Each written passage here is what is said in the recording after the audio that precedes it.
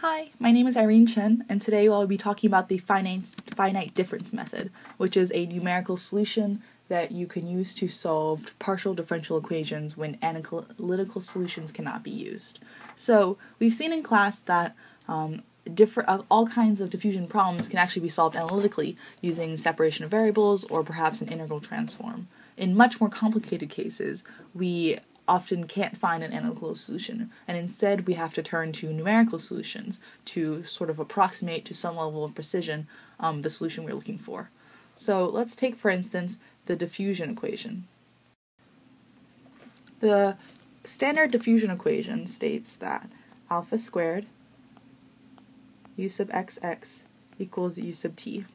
For our standard range of 0 is less than x is less than L, and then again t is between 0 and infinity. Our initial conditions are also u of 0 comma t equals p of t, and then u of L of t equals q of t, and then u of x comma 0 is f of x. So we can see that, as we've learned in class, the problem can be readily solved if by separation of variables if, let's say, p of t and q of t are both constants. But in the fact that they aren't constants, we don't have a known method to solve this analytically, and we have to turn to numerical solutions as well.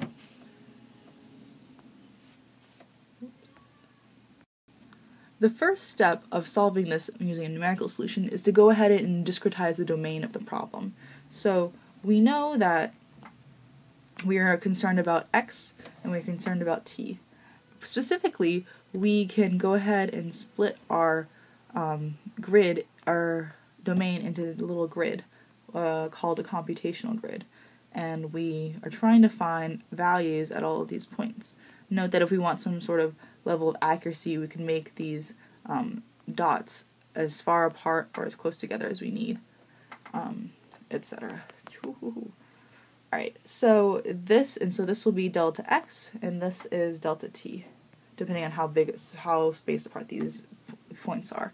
The thing is, we already know the blue points because of our initial conditions and our boundary conditions, which give us the knowledge we need for the boundary. And then the idea of the finite difference method is then to essentially propagate these values forward. So say, like, how does this affect it with this, which affects this? How does these points affect these points, which affects this point? So and so. So to formalize this, we choose some delta x and we choose some delta t, and we split our domain into these ranges, and then we compute how each point relates to each other. So to do so, we first turn to our basic ideas of derivatives. Let's take a step back and think about what u sub t is. So u sub t of x comma t, if we remember from our derivative days, is actually the limit as the delta t goes to 0 of u of x comma t plus delta t minus u of x comma t over delta t. And if we choose delta t small enough, we can actually get rid of this limit. So I'm going to go ahead and just cross it on out. Once we get rid of the limit, we are dealing with an approximation. So I'll go ahead and overwrite that. Similarly, we are dealing with u sub x of x comma t is also just u sub x of x plus delta x comma t minus u sub x of x comma t divided by x delta x. Similarly, we can approximate each of, so we'll go ahead and say we're approximating this, and then we can approximate each of the terms in the numerator by expanding those further. So I'm going to go ahead and do that on the next slide.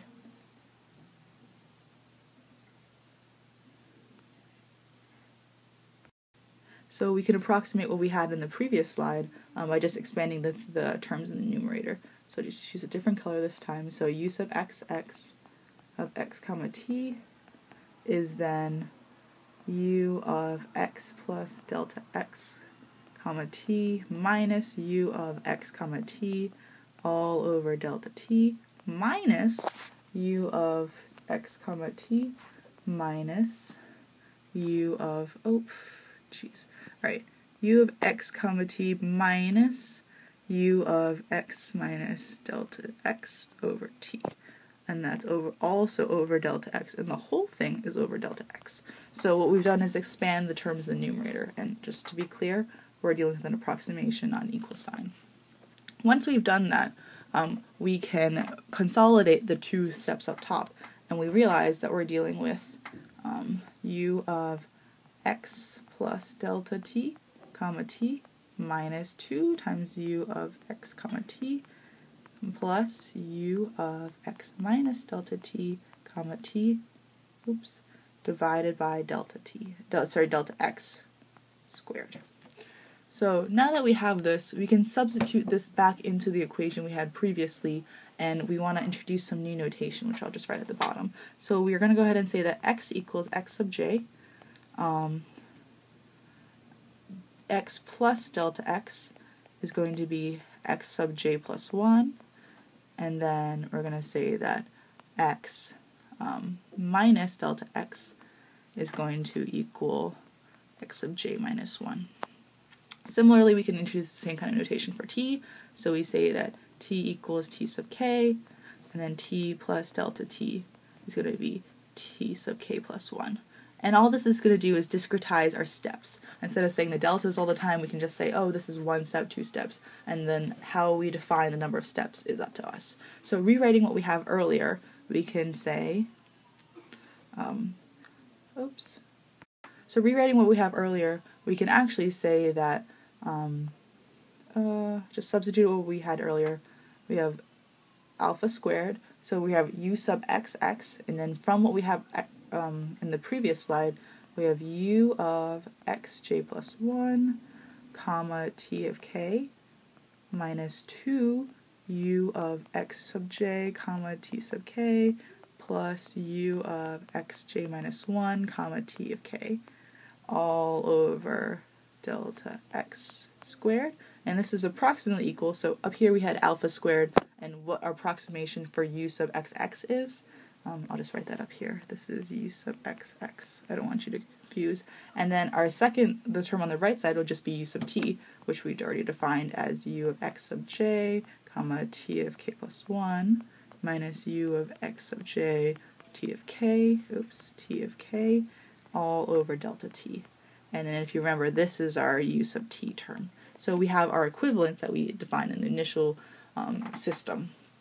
If we rearrange this and we consolidate the notation, we actually realize that this all equals, and I'll just go back to black, we have alpha squared u sub j minus 1, comma k, minus 2, this is so ugly, alright, 2 times u of j, comma k, plus u of j plus 1, comma k, over delta x squared, equals u of j k plus 1 minus u sub j k over delta t. This may seem similar to what we had earlier. Note instead that we are actually dealing with capital U's. I know it's not very clear with the pen, but we're using capital U's. Here we distinguish lowercase u and capital U as follows. So like if a lowercase u is the exact solution, whereas capital U is the exact solution of the differential equation. Lowercase u is the one we're seeking to find, that's the solution, and then uppercase U is essentially the approximation to the difference equation that we signified here. Now that we have that, we can solve for our term in question, which is u of, u of j k plus 1, and we get that it's u, that's a laser pointer, we get r u of j comma k plus 1 equals r u of j minus 1 k plus 1 minus 2r u of j sub k plus r u j plus 1 comma k, where we've defined r as alpha squared delta t over delta x squared, just to abstract away the increment values. So given this, we could actually use this to propagate forward given our boundary conditions. So we can start out with our boundary conditions and use this identity, which we just derived, to find the next possible steps, and then given that, we can also continue to propagate. So just to draw another picture, one last picture, if we think of the grid we had earlier, and I'll just do a lot fewer, 1, 2, 3, 1, 2, 3. And then we know 1, 2, 3, 1, 2, 3.